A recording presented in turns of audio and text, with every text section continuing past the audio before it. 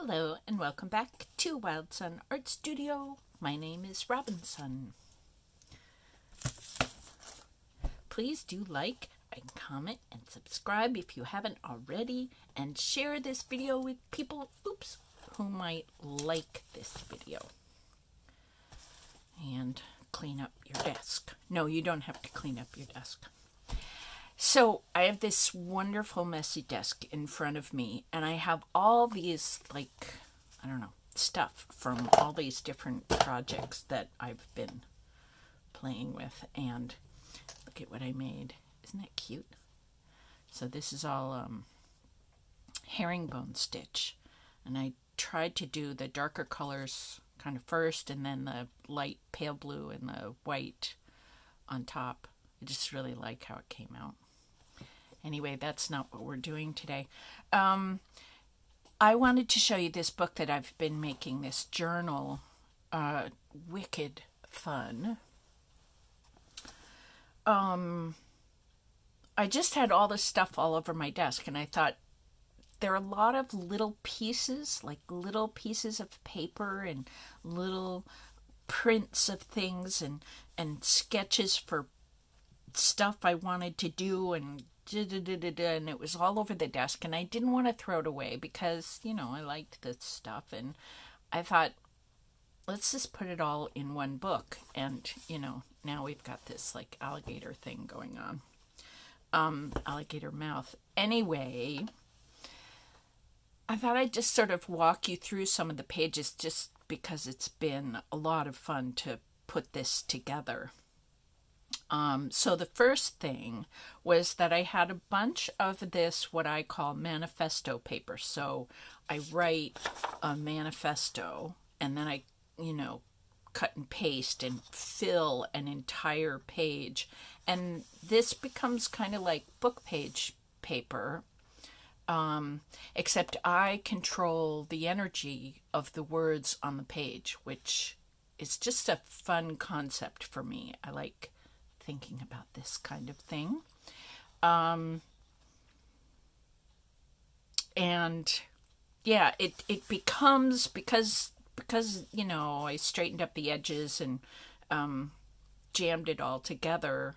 Sometimes I use little 5-point font, so it's really, really tiny, and sometimes I do it pretty big like this. And sometimes I use a sort of, well, it's not really cursive, but it's just a font with more flourishes in it. And sometimes I use sort of direct, I think this is maybe Times New Roman. I never use Times New Roman. I think it's got to be something else, but it's close. It has little serifs on it, and it's like newspaper writing or something. Yeah. So anyway, that was really fun. I've been doing all of these, they are called jelly prints.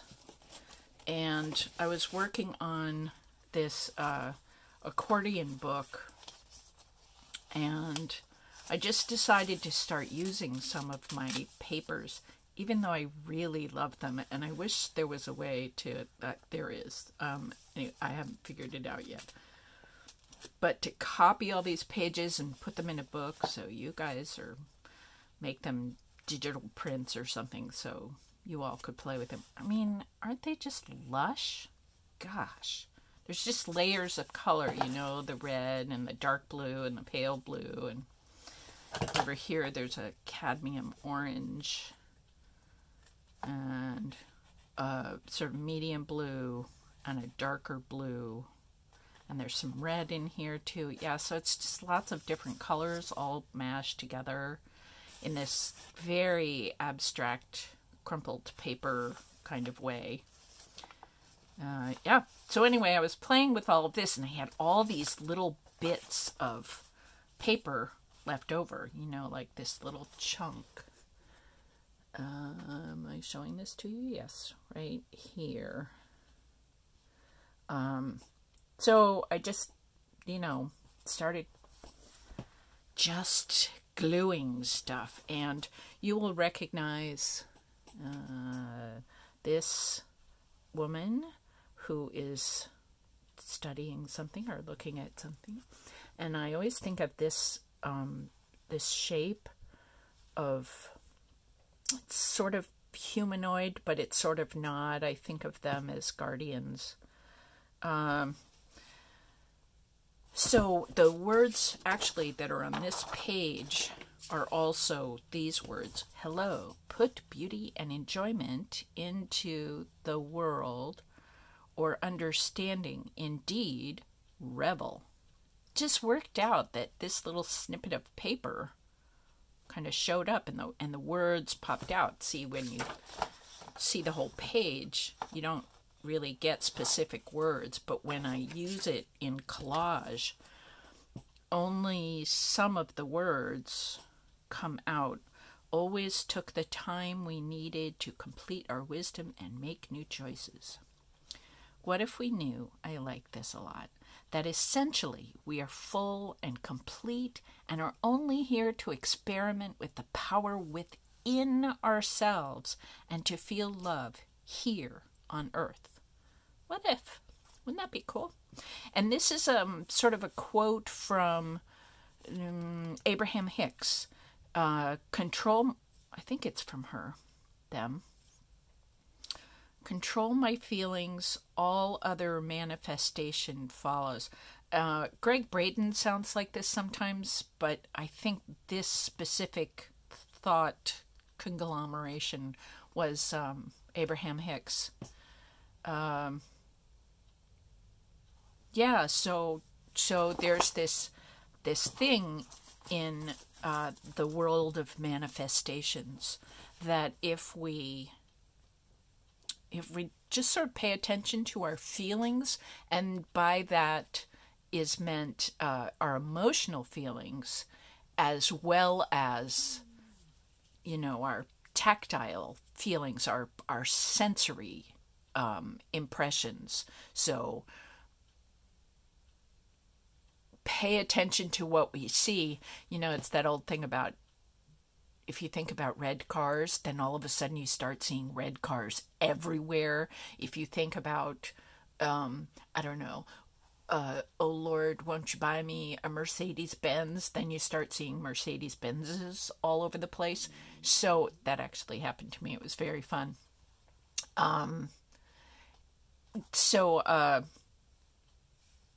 You know, like, put into our heads the thoughts about things that we would like to feel. Like, I want to feel happy. And then I start thinking, well, what in the world would make me feel happy? Or would I feel happy about? Not that it would make me feel happy, because what makes me feel happy doesn't make everybody. So it's not intrinsic to the other thing. It's intrinsic to me.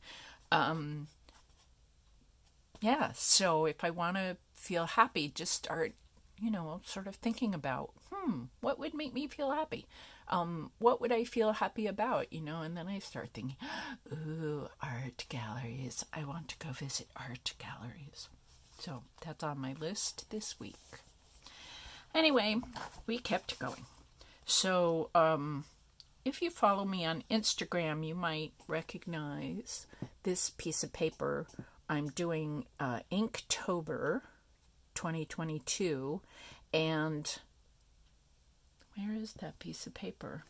I was fascinated by this pattern, and I wanted to copy it. So this was my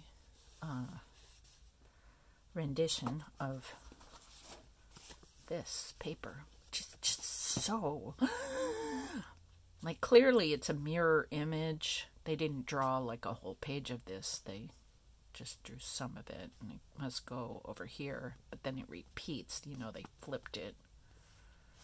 Yeah, anyway, so I was focused on that. Here are some more jelly papers. Oh, and this came from, I was making, yes, here it is. Here it is. I was making postcards because I'm a member of a postcard group. And there's the 6 cents. So what I did was I I typed it out in a couple of fonts, in a couple of sizes that I liked, and then I was able to choose the size that sort of worked. So I put it on my light box and I copied the font. And this is a bigger font. So I still liked it. It's kind of cool. So I used it here, but I used it, yeah, this was one of the leftovers. So I threw that in the book, and this was the postcard that I sent out this month. And I was cutting a bunch of, I don't know, paper cuts, and I don't know where the one that had this heart, but there were some leftover hearts. So I put those in. And more, I have a bunch of these manifesto papers now. Lots of these little copies of, they were rubber stamps that I did last year in Carve December, hashtag Carve December, that Julie Fayfan Balzer does. That's just lush. It was really fun. I now have all these great stamps. This was some of the embroidery that I've been doing for, I want to make a journal on Amazon's KDP program, making a book. So this is actually for coloring. You can actually color in little spots. So that's terrific. All is well. I think that came from a piece of manifesto writing. So the whole book is like this, right? So little copies of the cards. I don't know if I have one of those. They're oh gosh, they're so wonderful. I have like pages, full pages of all these little cards, and then I would make them bigger and make them smaller and la la la. Lots of the jelly papers, lots of paper cuts. I was watching a YouTube and she talked about elevating our energy, and one of the things you can do to elevate our energy is to sing. So I thought that was kind of fun. And there's a woman, this was a different video, a woman who, she's like a musician or music teacher. I think she's a music teacher of some kind as well as being a musician. And she gets on YouTube and she says, "Did you ever want to just sing?" It was a short or whatever. And she said, "Do you ever want to sing in your house, but you're really afraid?" And, you know, and it's so she starts playing this music of, I can't remember the song, but, and she sort of hums along, but she says, "No, sing out loud, you know, have fun with this." So that seemed pretty cool. This is a rubber stamp I have somewhere in my collection. More cards, more words. And clearly, this book could take more lace, another guardian, more cards, more words, more paper cuts. Yeah, so it's just like on and on like this. I really love how this postcard turned out.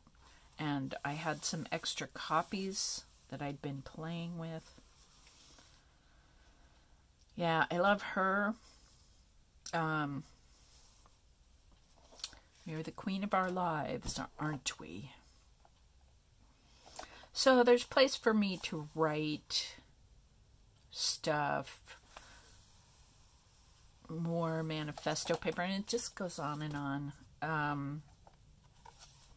Yeah, so I'd kind of put the book together, and I thought, I could have been inking all these papers, and it sort of gives the book a sense of, I don't know, somehow sort of going together. I inked a couple of things, like this one, which looks like I threw it on the floor and stepped on it a bunch of times, but I didn't. That's ink. Check out this pattern. Isn't that cool? This is this crumpled deli paper jelly print thing that I do. Yeah, so I thought about, oh, I could have inked, and then I didn't. And I thought, what if I took colored pencils? And I just saw somebody else do this on YouTube too. It's Waste Some Time with Maggie, or something, which is hilarious, and it's very wonderful. So I just thought we could, I don't know, go through this and play a little. I don't know what I did with all my colors, so maybe we won't play. Oh, look, I made these two little notebooks of, you know, offcuts when I would print something, and then there was just a little edge of paper, you know, like an edge. Like I needed this part of the paper, but I didn't need this. So I'd take this and make a book out of it. So these are little collages, and there's some collages in the book too.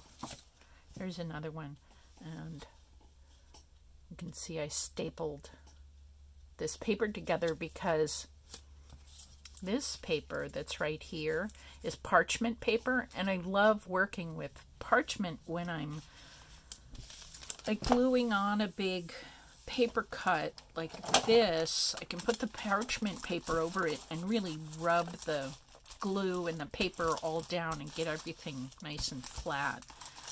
And the glue doesn't stick to the shiny parchment paper, which is great, which is why I use it. But when I'm making a collage, it also means the glue is not going to stick very well to the parchment paper. So I stapled those together. And I think, oh yeah, I actually stapled them onto the front of the book, the little notebook. So that was fun. Yeah, so when I was thinking about, this is a tuck actually, right there. And when I was thinking about, you know, sort of not really inking, but just making some color around, I was thinking, oh, well, I can just do this with a colored pencil. This is actually very tricky because the book is now sort of lumpy. So it's a little challenging to get all the way around. But this is what I did, you know, and I'll go all around all the papers. But then I thought, ooh, what if I, you know, doubled, tripled up on some colors? So I did that, and I think I used brown as well.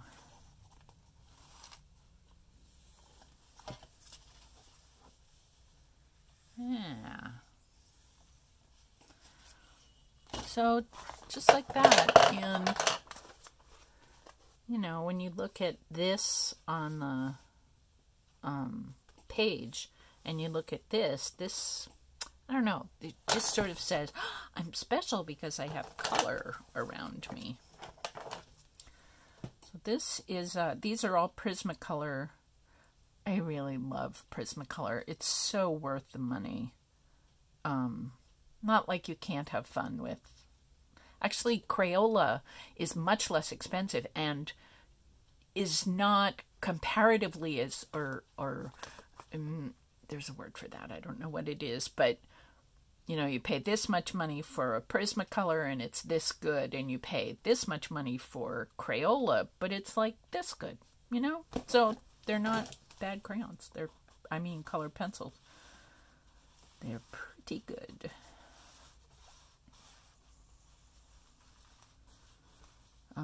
But anyway, this is Spanish Orange,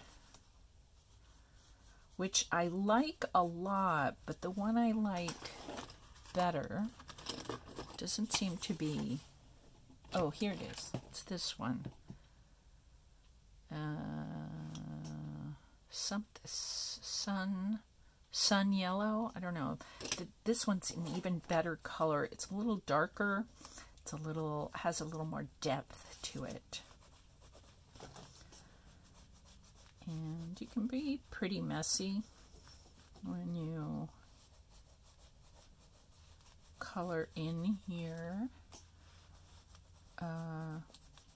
It's just wicked fun.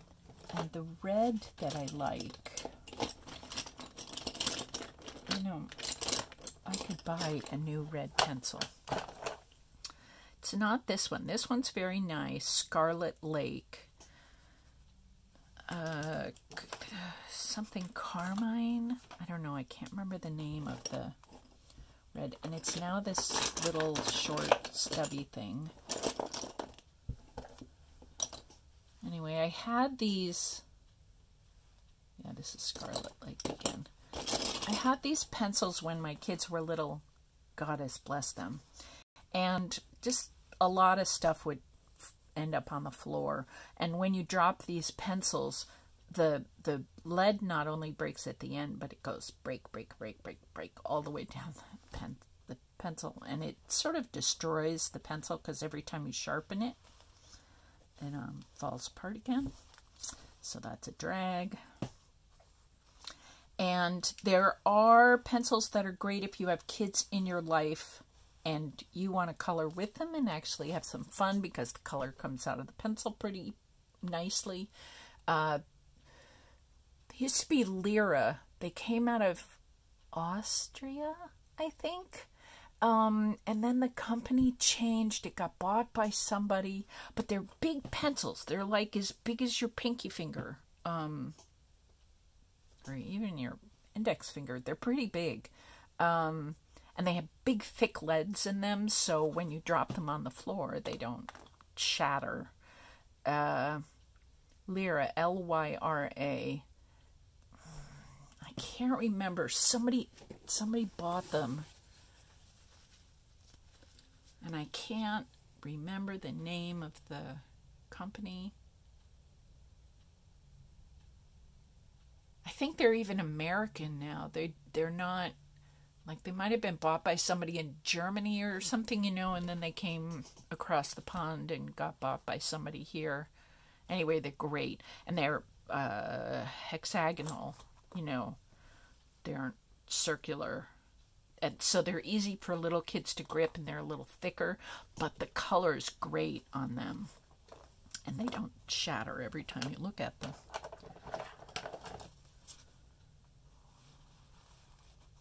So I had two browns that I was using. One was a very dark. No. I don't know. Anyway, so you can kind of play with colors. This book has a lot of oranges and reds in it. I'm actually finding lots of blue stuff that I didn't want to put in here. So I'm going to probably have to make another book with all my extra blue things. So, yeah, that's what I've been doing. And it's just wicked fun. Just so lush. To have a place for all kinds of stuff. Just all these little pieces of, you know, I'd used a piece of the manifesto paper to put in something else, and then I had this half torn up manifesto paper. So I sort of tore it up to fit in the book.